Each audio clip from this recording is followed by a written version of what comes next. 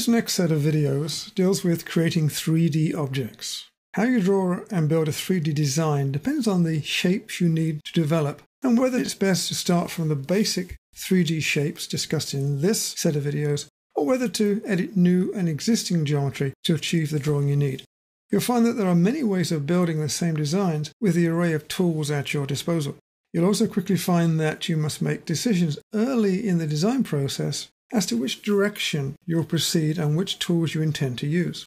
Now you're about to start working with MicroStation's basic 3D primitive tools. These are easy tools to use and you'll look at each one in turn before I have you assemble relatively complex designs at the end of the video series. What are primitives? They are the simple geometric shapes which can be used with the editing tools to create more and more complex shapes. Now you'll find the Primitive Solids toolbox on the Solids tool frame along with 3 3D editing toolboxes. Let's open the Primitive Solids toolbox through Tools and Solids.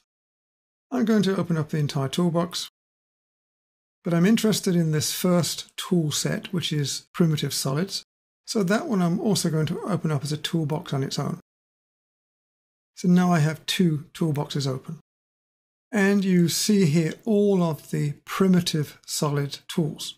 And a quick run along them with your cursor will give you a pretty good idea of what the actual solids are. You should also be aware that you'll be working with what are called smart solids, and in later videos, smart surfaces. These classes of elements are smart in that they are capable of carrying information beyond standard size and orientation values. This allows for extensive editing possibilities, as you'll see as the instruction progresses.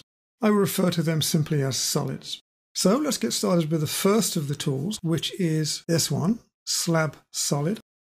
And look at the tool settings window. First thing is the axis on which you're going to work. And we have some choices.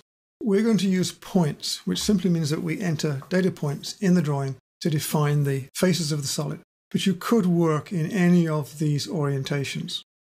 Points is the more usual method to do it. Our solids will be orthogonal, meaning that they will have right angle corners. But if you take orthogonal off, then you can generate solids which are off the vertical.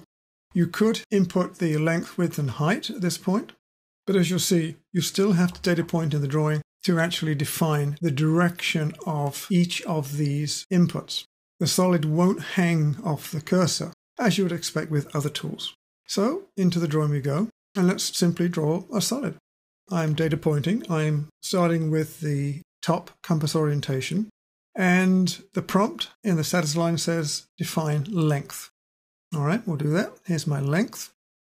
Now this could be in any direction. This way, positive X, negative X. I could switch the compass to a different orientation. The prompt would still be the same define length. So the other 2 inputs can be in any orientation. Our data point. Now it wants the width. Let me define the width. And now it wants the height, which can be beneath my starting point or above my starting point. I'll just drop it down here since it fits the screen. And data point. And there is my solid. Now right now it's displaying, of course, in wireframe, and we'll fix that in the next video. For the moment, however, what you can do is go across to the Style dialog box and again select Smooth and Default. That will give us a shaded solid. Now, please keep in mind that you always place the length, then the width, then the height for the slab. And you're prompted to do those 3 things in that order. And again, it doesn't matter which orientation you draw the slab. Let me show you what I mean. I'm going to start the slab tool again. This time I'm going to switch to a front view. And I'm going to define my slab in this direction first, then in that direction, then in that direction. But in each case, it's length, width, and height. And the height dimension in this case is in this direction. Now that can be a little confusing, but after a while you won't even look at the prompts because you know exactly what you're about to draw. Now you might also have noticed that you don't need to change the compass orientation after the first face is placed. The tool will automatically rotate the compass for you depending which way you drag the cursor. Okay, let's assemble something a little more interesting than a couple of cubes. Let me get rid of those and follow along and draw what I'm going to draw. I'm going to go back to wireframe at the moment. And right now I'm going to draw a slab, which will look a bit like this. Fairly narrow, relatively deep, and reasonably long.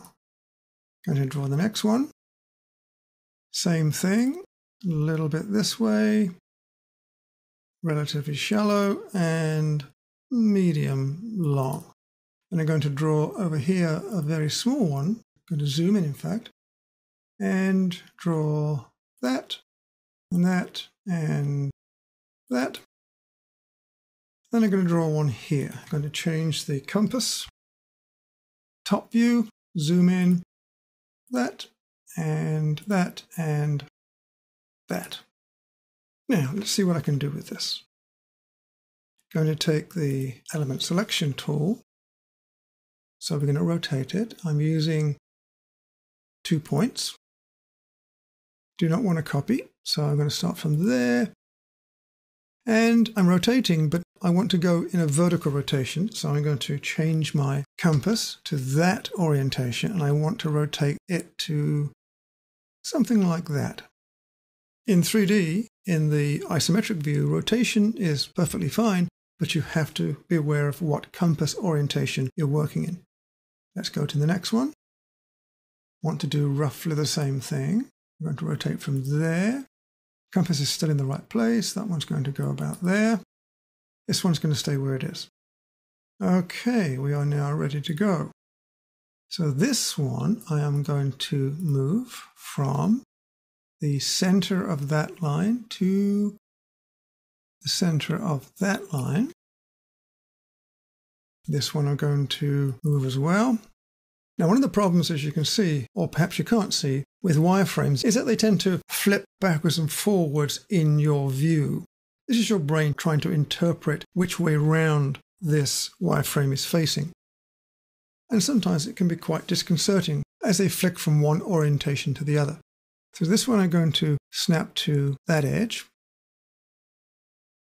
At this point, I'm going to select this one and make a copy of this. I'm going to copy from that corner to that corner. I'm going to copy again. I'll use this one. Copy again from that corner to that corner.